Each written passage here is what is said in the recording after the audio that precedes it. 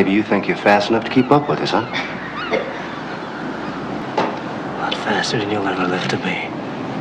I love High Plains Drifter. High Plains Drifter is a 1973 film starring and directed by Clint Eastwood. It centers around a nameless stranger played by Clint Eastwood who arrives in the small town of Lago, California, and after some terrible deeds ends up in a position to defend the town from a group of criminals recently released from jail who had previously sworn vengeance on the town. I first watched High Plains Drifter when I was in middle school. I was dabbling in the Western genre and slowly making my way through Clint Eastwood's entire filmography. This one ended up being my favorite, partially for the script, partially for the atmosphere, but mostly because of just how cruel Eastwood is in this film. He is not a hero at all. Maybe he was a good man once upon a time, but he does some pretty messed up things in order to toughen up the townsfolk and force them into a position where they'll be able to defend themselves after he's gone. There's this mystery surrounding his character. He never gives his name, he often dreams about the federal marshal that was whipped to death by the incoming outlaws, and the twist ties all this up and makes Eastwood out to be a maleficent spirit of vengeance. Even though this was Eastwood's second directorial outing, it feels like his first. This film feels a lot more like Unforgiven or Pale Rider, not just because it's a Western and Mystery for Me isn't, but also because it helped pave the way for Western heroes that were more than just the grizzled loners he used to play. His character here is completely reprehensible at times, and while I'm not sure how to feel about the details of his debauchery, I have to admit it's effective, and the townsfolk help elevate this even further, cementing it as my favorite Western. I especially love the midget that gets appointed sheriff just because he's the only one who has the balls to strike up a conversation with Eastwood's Drifter character. This movie really is just a microcosm of what I like about Westerns. The small, intimate town with wide enough vistas to create the sense of nature, the gunplay, the general poor attitude of all the characters, the music by Dee Barton, and the twist ending that recontextualizes the entire film and makes it transcend beyond the Western genre. And that's why I love High Plains Drifter.